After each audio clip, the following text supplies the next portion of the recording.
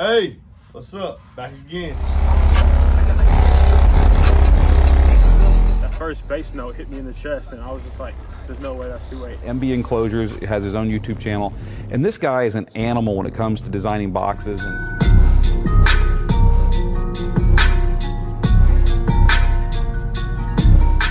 Alright, what's up, y'all? Welcome back. Had a subscriber asked about Isobaric enclosures. So I'm gonna give you a quick rundown of what Isobaric enclosure is. And I'm gonna use my old trusty Kicker L710s to depict that enclosure type for you. Primarily for the simple reason that they're fairly light. So let's take 2 of them out. I've been doing the closure for these too. Let's go. What is isobaric loading? Isobaric is, I forgot what the term actually means. Let's go here and find out what this term isobaric definition. Definition. Hey, y'all like my computer, man? Isobaric definition. Iso means to, right here. What does the word iso mean? Of or relating to isobar, that helps. Characterized by constant and equal pressure. So, in an isobaric system, the equal pressure that's going to be generating is used by the 2 subwoofers. All right? But understand this when you're using isobaric design, that you're only going to get the cone area of one sub, and you're also only going to get the, well, you combine the 2. So the vascularity is going to be cut in half. The moving mass could be increased by what form of iso loading you use. Okay?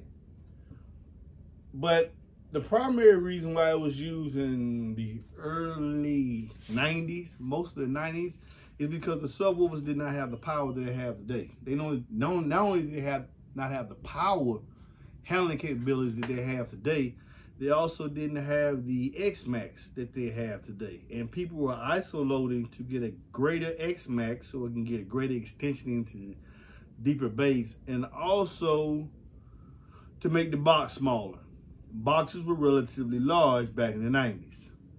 Hence, you do not see any isobaric loaded designs today, primarily because the woofer is already playing in small boxes, so they don't need that. And they have very, very low extension. So it's not used today. I myself would tell y'all you don't need an iso loaded in chamber unless you have some older drivers.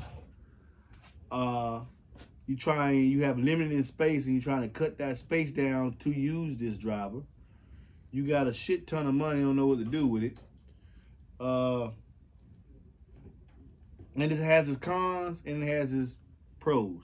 I would say the only pro of an iso loaded chamber is that its ability to cancel out non-linearities. And what that means is, remember I told you about dampening and the subwoofer starting and stopping? Well, it's just like braking. When you breaking the subwoofer down, or when you braking your car, it depends on what the outside environment is, whether it's wet or dry, how long it takes for you to stop. A good amplifier that has heavy dampening and a subwoofer that has a certain performance level, great surround, great spider, moving mass proportion to the BL generated, will be able to stop quickly. And that's what generates what you call bass. It also will generate what we all call SPL. It also helps generate what we all call SQL, the ability of the subwoofer to stop and cancel on the dime. In all subwoofers, the braking process is gradual. Even though it's happening at fractions of a second, it's happening nonetheless. It's switching from pulling in, cone going in, to cone going out. But when it switches direction like that, it's braking. That's happening at a microsexual level, a time element that's moving very, very fast, right? A white man, better black making fun of me because I said that. I'm a man, so everything I do is sex. No, microseconds. That's what I'm saying. It's happening very fast, but it's happening nonetheless. Now, when you have two together, particularly in the clamshell configuration, isobaric clamshell is like this. They're actually facing each other, and there's a piece of wood in between, or some membrane is in between. You wonder when I was using them, I always used the clamshell configuration. Whoa, man, now this thing's supposed to be following my face, so why did you go left? Are you confused? Yeah. Anyway, I always use a piece of wood in between, and this back in the 90s. I built this with 2 JBL. Actually, I have 4 JBL 12s, and they needed a relatively large box. It was like 3.5, 4 cubes per, and I wanted to put 4 of them inside the Escort GT. So what I did was I isoloaded 4 of them and got 2 pairs, clamshell. And the reason why I kept a piece of wood in between is because, number one, I needed the surrounds hitting, impacting each other.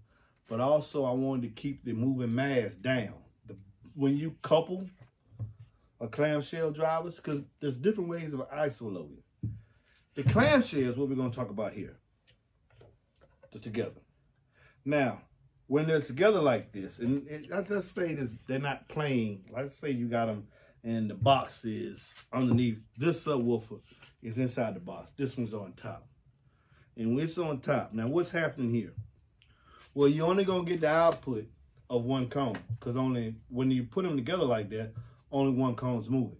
I mean, both cones are moving, but the rating aspect to the outside environment is just one cone.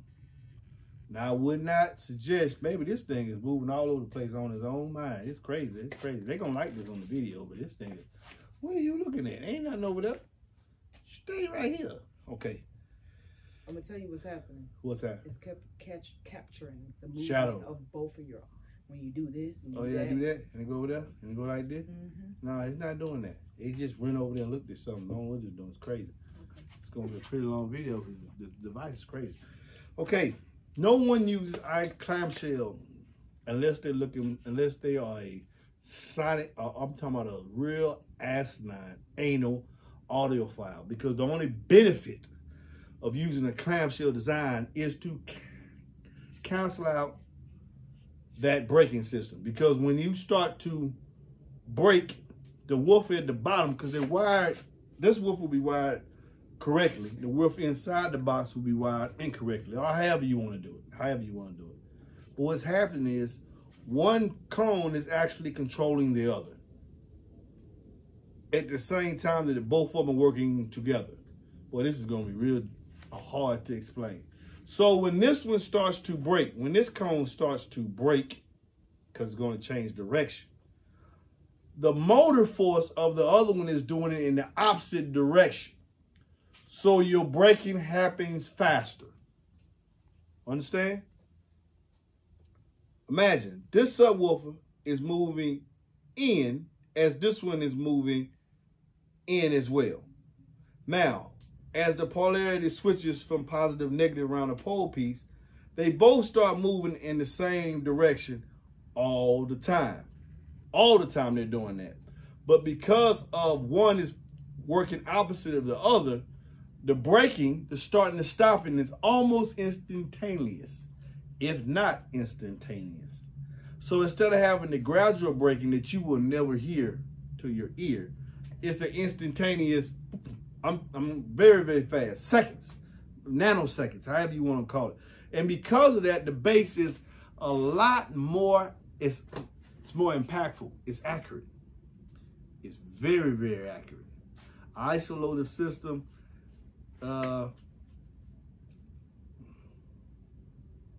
it's very, very clean sounding bass. I know you heard seal bass, ported bass, but to hear isolated system, I will attest. And I heard, last time I heard what was 25 years ago. The bass is very, very rich and deep. You would have to try it out for yourself, though, to understand its limitations, in that you're only still going to get the output. Even though you're using 2 speakers, you only get an output of 1 speaker. But it's like having a one speaker supercharged, 1 speaker on steroids. You can take some SPL drivers and isolate them and have you a SQL driver, honestly. You can take some subwoofers geared for SPL and put 2 of them together, shrink your box volume, whatever. If they need 2 cubes each, you isolate them, they only need 1 cube, even for 12s. So if you had 2 any subs, these Sundown X8s, Sundown X12s, Brazilian Platinum Gold 12s, whatever you want, CT Town Mezio, take a pair and isolate them. Whatever the box size is for 1, you now cut that in half. Now, there's some more technical terms that go along with it as well, but I don't think y'all really need to know all that. But just know you can take some, the base gets even richer and the box gets smaller. And now that I think about it, it could have some advantages in today's world, but why would you have to buy 2 subwoofers to get 2? Why would you buy 2 SPL subwoofers just to clamshell them to get an SPL sound? Unless, that would make sense. So you get 2 SPL subwoofers that generate a lot of pressure in a 2 or 2.5 box. You get 2 of them clamshell it. Now your box is only 1.25. So it's going to be hard. The port's going to be insanely low. This camera has a mind on its own. The port's going to be insanely low, but my mic's working. The port's going to be insanely low.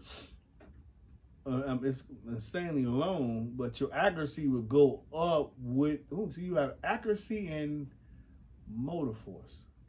Now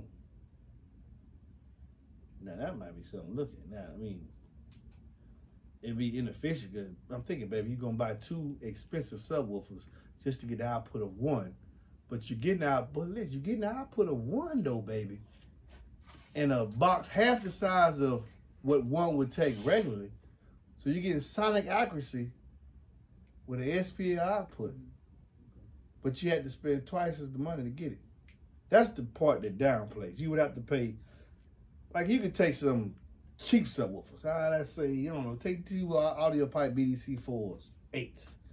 Or, no, take 2 Hyphonics 8s. I'm gonna have them on the channel if I didn't already have that video up.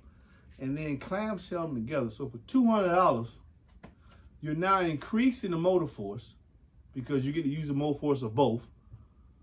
You are shrinking the box, so you go from playing in 1 cube or 1.2 to playing in 0.5 to 0.6. And now you have a SPL characteristics greater than a single X8, but more accurate than a J Audio. But you only got 1 sub, the output of 1 cone, and you spent $200 to do so. So you still cheaper than a $500 J Audio or a $300 Sundown X8. Oh, you know what? This could be a nice little song for me to try out. This video got pretty long. I went to explain the differences why they're no longer using them, and for those purposes, but there is an advantage now with these superior SPL drivers, baby. You can actually get, a SQ driver on steroids. You just take 2 SPL drivers, couple them together. Now you cancel out the linear distortion, because you're gonna get a greater motor force than what they have individually, but it's gonna sound better because they're helping each other break and go again. So they're even more efficient. I don't know. I wonder whether we become more efficient. There might be more efficient. I have to look into that. I'm about to program that. We got to use our old trusty boy here to figure out, will it become more efficient? Maybe. Yeah, it got to become more efficient because it's going to stop quicker and react faster. But you have to pay a lot of money. Oh man, I just stumbled on something trying to explain something to people in the video. Hey man, stop this video. I'm gonna upload this video though. Hey, y'all do some debating in here in the comments. And tell me what y'all think. Because even though we no longer use the isobaric designs for the reason that we have subwoofers, not these are shallows, that we have subwoofers trying to, that can operate in small boxes already and have greater X-Max in a small box. But you could supercharge that if you get two. You can buy 4 high phonics, $120 subs, baby, clamshell them, and actually be just as loud and more sonically accurate, definitely more sonically accurate, in a smaller box than 2 Sundown X8s. That's why I was doing that. Because them jokers $300 a piece, and them jokers $120 a piece. So 2 times 120 is 240, 480 against 6. Ooh, shoot. You actually win. Stop the video. Get the hell out of here. We're gonna talk about that. That's gonna be a big argument right here. We're gonna shock. We're gonna wake up the internet with that one, baby. Hit it for me, baby.